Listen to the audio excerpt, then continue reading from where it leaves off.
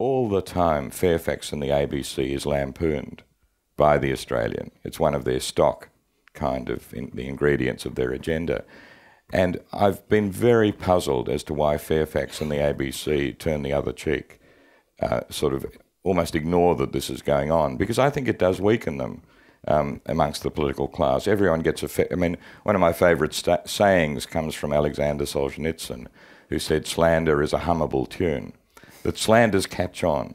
Even if you don't sort of originally agree with them, the story gets going.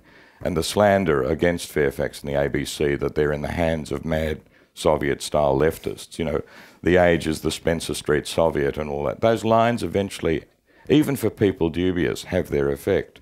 So why haven't they stood up? And you know, I say one of the things, there's an old joke which I like very much, which there's a joke about myself really, is that one can't argue, an individual can't argue with anyone who buys ink by the barrel. It's one of the oldest jokes about journalism. But Fairfax buys ink by the barrel, and the ABC has is on wavelengths which are an equivalent. And I do wish they'd take up the battle and not sort of be so passive in regard to the, what the Australian tries to do to them and position them.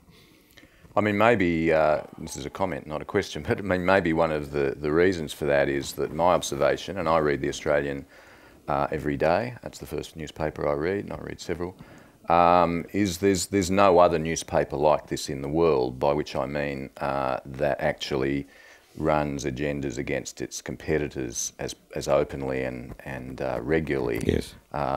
Anywhere in the world. So if you're on the receiving end of that, mind you, it's been going on for quite a few years, how do you react to that? It's not like there's a playbook for this.